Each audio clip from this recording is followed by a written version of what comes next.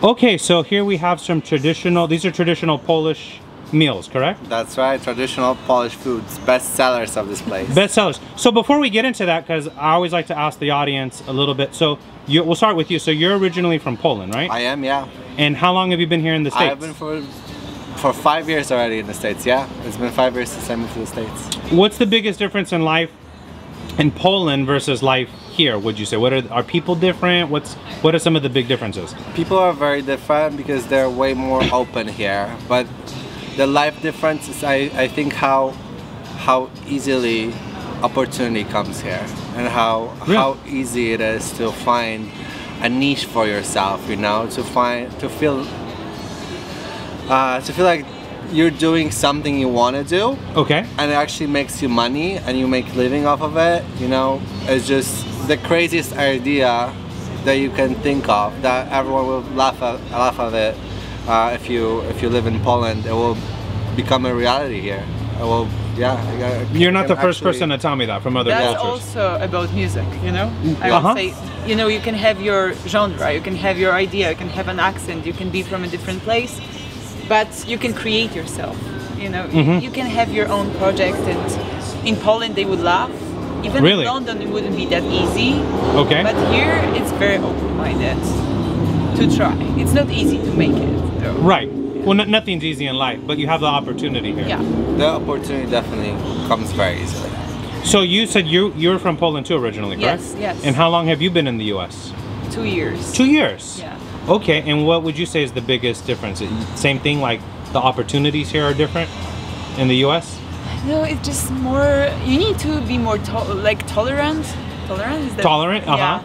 You need to be more open-minded because everyone's from a different place and have different behaviors, different traditions. You mean here in the U.S.? Yeah. Okay. In Poland we are mostly Polish people. Now we have lots of Ukrainian people too. But we are not so open-minded sometimes because we got used to living in our own bubble.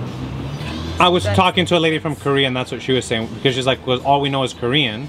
So when other cultures come, we're like, well, we don't like that because for, you know, how many years it was just us. Yeah. So I guess that could happen with any culture.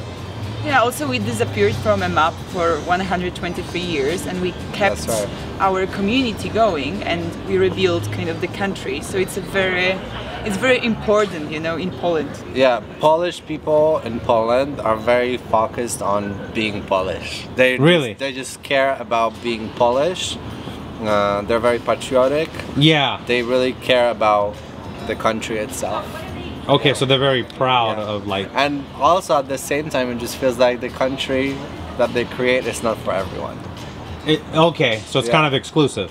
Yeah. That makes sense. It feels a little bit exclusive to Polish people. Yeah, sometimes, like, it depends who you are. If you fit and you're not, like, different, then it's, like, all good. But even as an artist, you know, it's sometimes you're like, what are you doing with your life? Oh, really? Yeah. Is it like you need to be a doctor, or is it kind of the mentality? Not with my family. They're very open-minded. But with me, I will say though that I always had this idea of a bakery, of a food business. I always liked that, and no one ever told me from my family that it would be like a serious idea for a business. It was always, oh, you're good at school, so keep going that way, be some kind of an engineer, doctor, like finish as much school as you can, just grow that way rather than even think about that food business, which after coming here, food business was first thing that came to me, and it really worked out for me, and it's just growing. Interesting. Yeah, so it makes sense. So the things that we have here in the US that you could pursue, music, food, whatever, other places would probably like laugh at it, like that's not real, that's not, you can't. So that makes sense, because when I do talk to people from other cultures, they'll often say the things you can do here, if you were to go present it where I'm from, they would look at you like, you can't do that. So yeah, and sometimes like in music, when you make it here, you go back to Poland, everyone is so happy, you know, and they start to open up for this new idea. So lots of ideas come from the US, but we usually it starts here. So I wanted to come here and see if I can contribute somehow. It's very interesting. Wow. Are people generally friendly in Poland? I would say because, you know, some cultures, like, I was talking to someone and she said, like, where I'm from, you don't talk to strangers at all. You know, here you could be on the side. Hey, how's it going? You'll just small talk. She said, where we're from, we don't do that at all. Well, we definitely don't do small talks. No. Definitely no. Just glare. Just pure glare in the street. Just a glare? Okay. Well, it depends. It depends. I'm very talkative, so it's easy for me to talk. No, to she is, people. but she's built differently. And my family is like that, especially my grandma. You know. Yeah. When she starts talking, she knows everyone. Really interesting. How big is Poland? How big is the country? Is it? I'm wondering what you're curious what the population is. 38 million. How many? Well, 38. 38 million people. So it's not the biggest, but it's not the smallest, but it's Size-wise, average. Like it's just like California? as California, as big as California. Well, maybe that's why a lot of people in the U.S. don't travel because this country's so big, huh? Oh yeah. Like when you think about how big the U.S. is, like your whole country is California. Yeah. Yeah, so interesting. Okay. I just want to say the music's on.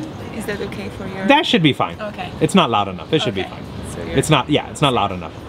So, yeah, describe to me what some of the meals here are. Let's look at that first one there. What is that? A cucumber plate? Right here, this is called miseria. It's a cucumber salad. It's very simple. It's pretty much sliced cucumbers with salt, pepper, sugar, and there's sour cream dressing with dill on top of it. Okay. So that's the veggie side Okay. of what we eat, and the rest, what we got here. This is Polish sausage, kielbasa. Okay.